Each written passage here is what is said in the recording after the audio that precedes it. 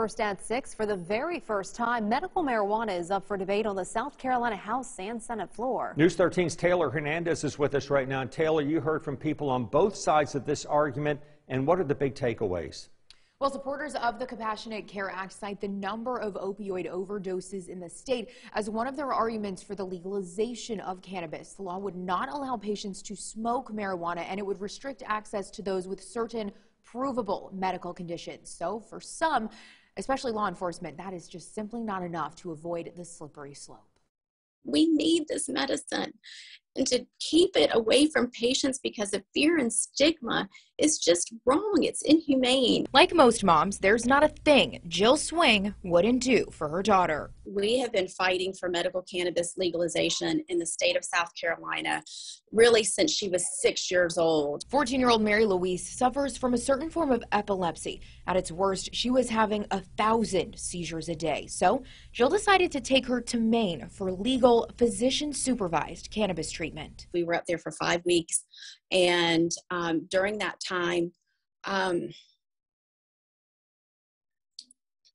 she was just a different child.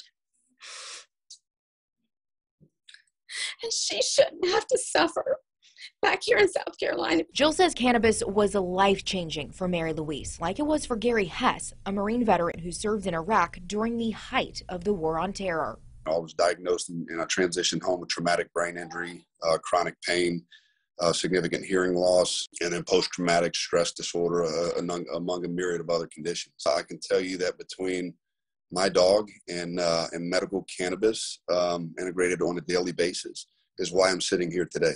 Jill and Gary agree the biggest legal hurdle is overcoming misinformation and the stigma surrounding weed.